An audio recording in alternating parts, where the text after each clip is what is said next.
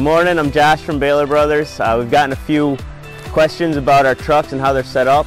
This is one of our Paver trucks. It's a 2019 F650.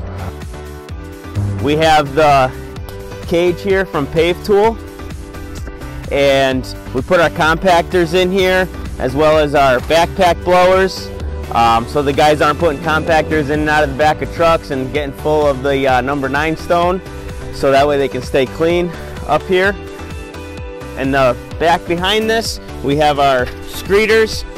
That way they're not getting bent and messed up in the back of the trucks, so we keep them right there. Looking down the back of the trucks, we put a 5-foot toolbox on our trucks. On top of the toolbox is brackets for some brooms. We have street brooms, fine brooms. There's a steel rake on there, and in the driver's side toolbox of all of our trucks, we have 2 cutoff saws. Some trucks have 3. We keep our mixed gas in here, as well as a small little toolbox with hand tools in case they need to switch out a spark plug or something, maybe recoil, some extra string in there for a pull cord. Coming around, it's a switch and go system. We can put the body right on the ground. They can wheel their scrap right in the back of the truck when they want to. We also have coal chutes for getting the number 9 stone out of the back of the truck. As you can see here, we have 3 coal chutes. That way the guys aren't shoveling out of the corners, really trying to save on labor and time in the guys' backs. On this side over here, we have 2 Schedule 40 pipes. In each one, we have steel pipes in this one, and then in this one we have our flex pipes for cutting curves.